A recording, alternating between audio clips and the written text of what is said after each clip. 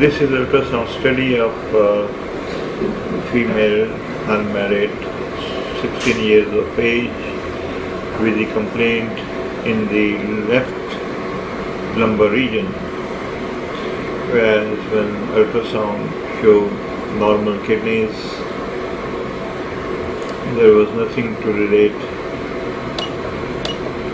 Now this is an overfilled urinary bladder, and in overfilled urinary bladder is when it exceeds the fundus of the uterus. This is the uterus, and when the urinary bladder exceeds the fundus of the uterus, we usually do not get the proper dimensions because of the pressure of the overfilled urinary bladder on the uterus.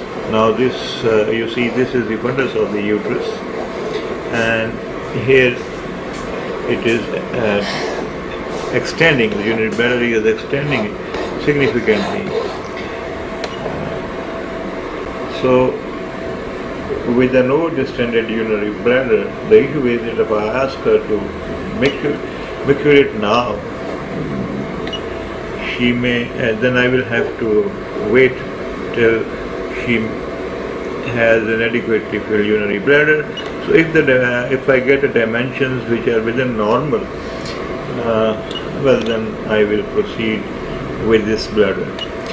So its length, Veliparous length is good, 6.06 in length, normal, 2.9 in anterior-posterior diameter, 2.5 is acceptable, up to 2.5.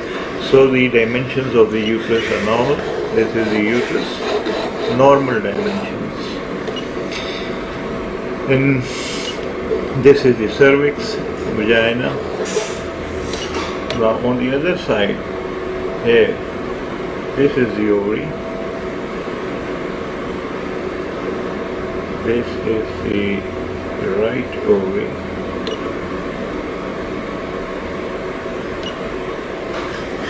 These are the hypogastric vessels, and this is the ovary with follicular activity of an early stage. These are follicles, these black cystic areas within this encircled region are the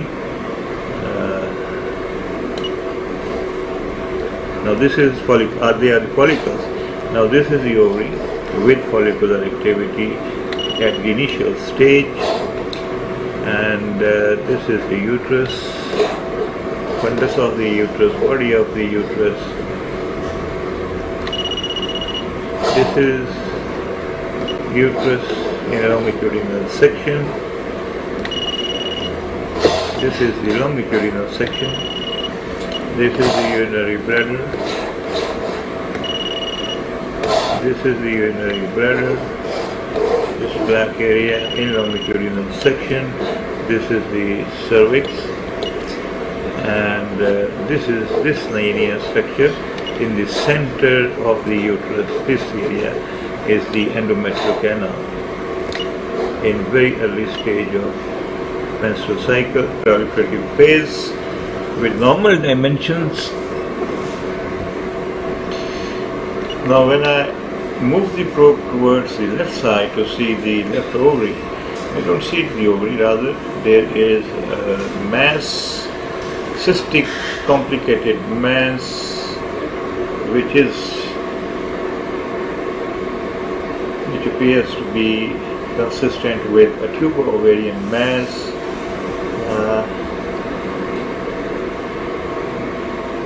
Now you see this cyst.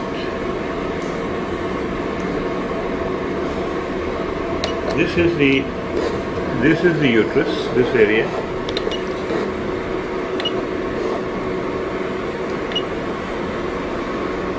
And this is the cystic area adjacent to the transverse left side of the uterus. In this, you see it has a fluid compartment. This is fluid, this black area, and rest all of this is the aquagenic material, the debris, thick thick debris is seen within it, and the wall is thick. So this tubular linear structure at the anterior end may well be representative of a fallopian tube. However, now this is a uterus in transverse section, this area, and this is a complicated cyst. This is the cyst with echogenic material within it. It is thick walled. Wall measures 6.1 millimeters, and the cyst in itself measures 6.3 centimeters by 3.9 centimeters, and is in the region of the left adnexa with the right ovary not visualized. See, it's no posterior shadowing is seen, no calcification is seen within this cystic area, and if we try to calculate the approximate volume of this cyst, it will be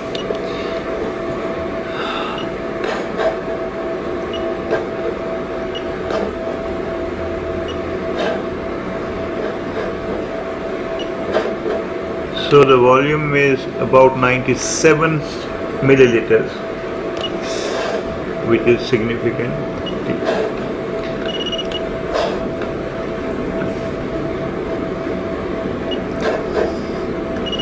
Now, to mainly note in this, whenever we see a cystic area, complicated cystic area, what we do is we have to see the wall.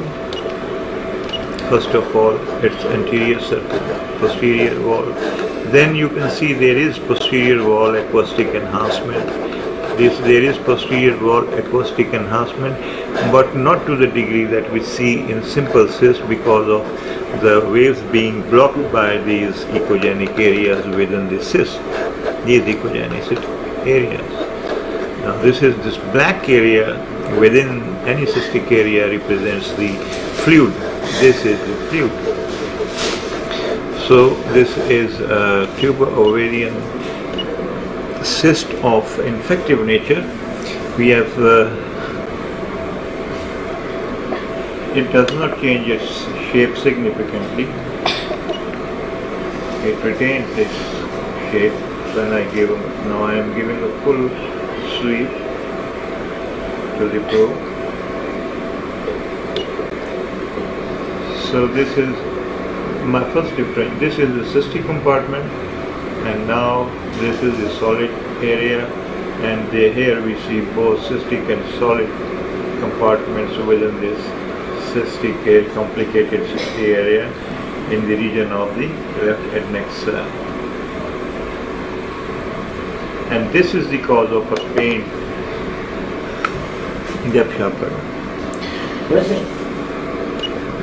Again, this is the uterus in transverse section,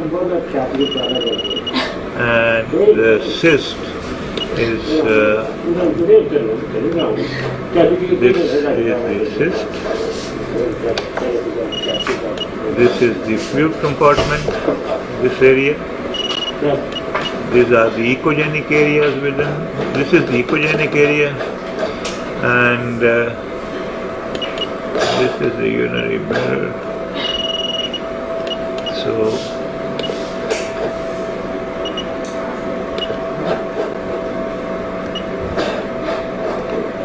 this is how. Now there are two differentials, or three differentials for this without any laboratory investigation or any other clinical notes provided to you. One, that this is a ovarian cyst with infected ovarian cyst. Number two will be hemorrhagic ovarian cyst. Number three will be tubo-ovarian infective cyst. Number 4, it can be,